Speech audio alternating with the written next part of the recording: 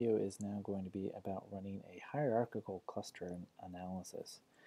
In order to do that, what we're going to do is we're going to load in our airline survey, and we're going to go to Analyze, Classify, and Hierarchical Cluster Analysis. Okay. What we need to do is we're going to load in our dichotomous variables that we created a little bit earlier. So we have our sex, age, and do not load in these ones right here. Load in employee 2, scroll down to the bottom, and load in income, age, and location here. All right, so I'll make this a little bit bigger so you can see it a little bit better. So again, we loaded in sex, age, employment 2, which is part-time employment, income, age, and location.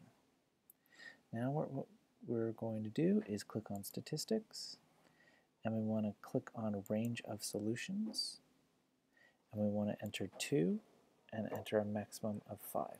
So this is saying that we want to have a minimum of 2 clusters and a maximum of 5 clusters. Then click continue.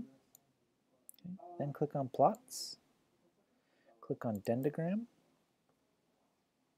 then under isical, don't worry about it, just hit none. Hit continue.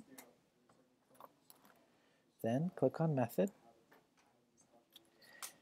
We want to set this to the chi-square measure and leave it between group linkages. Then hit continue. Then click on save, range of solutions, minimum of 2, maximum of 5.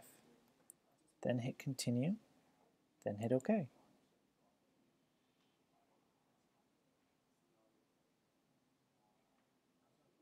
And that's cluster analysis.